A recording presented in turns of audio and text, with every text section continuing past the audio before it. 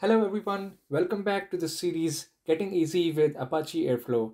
This is the second part in which we are going to be looking at the Airflow architecture, starting off with some core components and then looking at a generic architecture, proceeding with what type of executors Airflow provides with the detailed architecture view of each of them. For those of you who are completely new to the Airflow, I would highly recommend to watch our previous video in which we looked at the basics of Airflow, including the core terminologies like what is a DAG, what is a task, and the very basics of how Airflow works. So let's get started. Looking at the core components here, we have a scheduler which sits at the heart of Airflow, which actually is responsible for triggering the DAGs as well as the tasks according to their DAG timings as well as the dependencies. To do so, it actually submits the task to the executor to run. What is an executor? It is an entity that handles and manages the running tasks. A worker is a place where the tasks are actually running.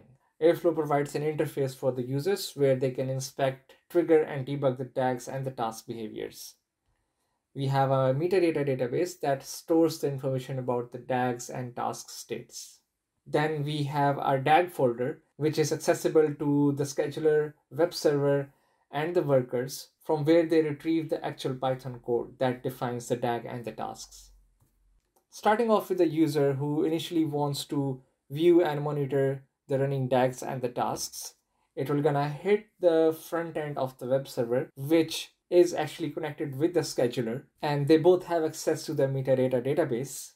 As I said, both web server and scheduler have access to the DAGs directory where they can retrieve the DAGs code, by which means the user is able to view, manage, and monitor all of the DAGs in one place. And then we have an executor which is managed by the scheduler, whose responsibility is to trigger and manage the tasks, which it does that by managing the workers. The workers also have access to the DAGs as well as the metadata database. Last but not least, all of the workers, when finished executing the tasks, stores the logs in a logs directory which is accessible to the user via web server. We have different type of executors that Airflow provides, and each of them have their own architecture. So the one that you're looking at down below is a very generic one. We'll be looking at the specific executors in the upcoming slides.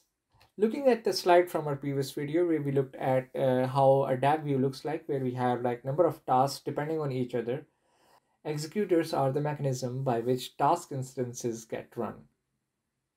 As I said, Airflow provides different type of executors, but you can only have one executor configured at a time.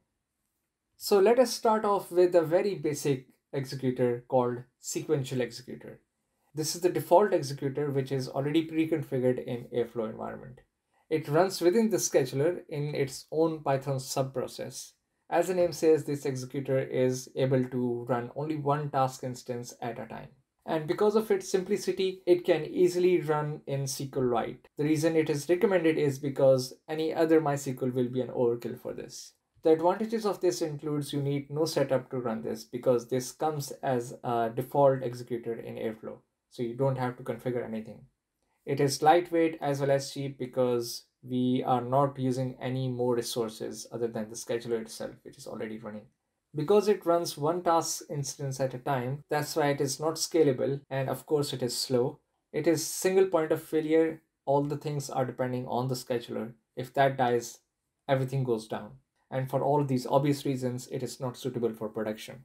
And then we have a local executor, which is exactly the same as the sequential. Only the difference being here is it can manage multiple task instances at a time by running multiple sub-processes within the same scheduler. And because it has to handle multiple DAGs and task instances at the same time, the ideal database for this will be MySQL or Postgres. The setup requires nothing more than just adding a parameter in the Airflow configurations that I need to use this local executor. And you have to do nothing else except this. Airflow will gonna manage everything by itself after that. It is definitely cheap and lightweight because we are using no more resources other than the scheduler itself. And yes, it can run multiple tasks, which is a good thing. Because since you are running all of the tasks inside the same machine, you are heavily relying on the resources of the scheduler. The obvious risk is that if something happens to the main machine where the scheduler and the tasks are running, your task will see a standstill until that machine is back up. So it is a single point of failure, which is definitely not suitable for production as well as for scale. Celery Executor, unlike Sequential and Local Executor, runs the task on a dedicated machine. We have a distributed task queuing Celery system, in Executor, this case the unlike Sequential RabbitMQ and Local broker, in which Executor, the runs Celery the task Executor on a sends the dedicated task machine. from the scheduler, from where we have a fixed number of Celery workers that picks up the task from the queue and executes them.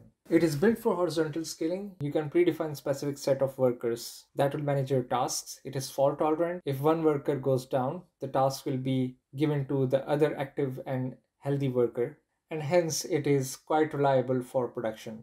Some of the drawbacks that includes are it takes additional time to set up, because not only you have to configure in Airflow configurations, but you have to set up this RabbitMQ service as well as fixed sets of Celery workers. The other drawback, which I believe is the very significant one, is we have resource wastage if there is no task to be scheduled, because we have fixed number of Celery workers running and they will always be running 24 hours even if the task queue is empty.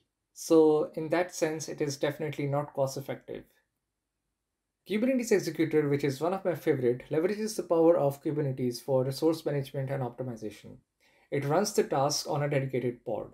A pod is a terminology in Kubernetes which is nothing more than just a dedicated machine in which you can run single or even multiple containers. So the way how it works is this executor talks to the Kubernetes API to dynamically launch the pods, which gets terminated when the task has been completed. The executor also checks the status of these pods in order to update the metadata, as well as it fetches the logs of these worker pods.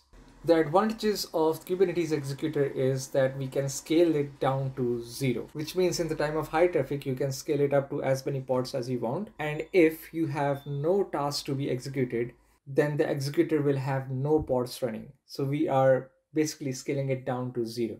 It is fault tolerant because of the way how Kubernetes manages the pods. As it gets scaled, they are respawned automatically by the Kubernetes deployment configurations. Since a pod manages a single task, so this executor allows you to configure the resource allocation of that pod, which is definitely a resource effective way of managing the tasks. One of the, which I believe, very minor drawback of this is that while launching the pod, it takes like few seconds to launch. And of course, you have to have a Kubernetes knowledge, because in order to use this, all of these Airflow components needs to be deployed on a Kubernetes cluster.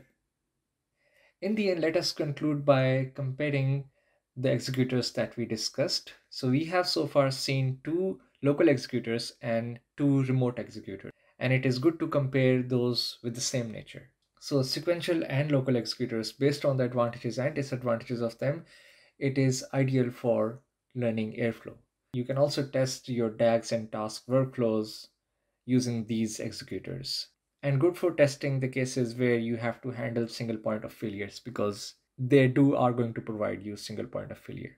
Whereas in local executor, which provides parallelism of tasks, it can be used for small scale workflows, like where you have 4 or 5 cron jobs to be managed.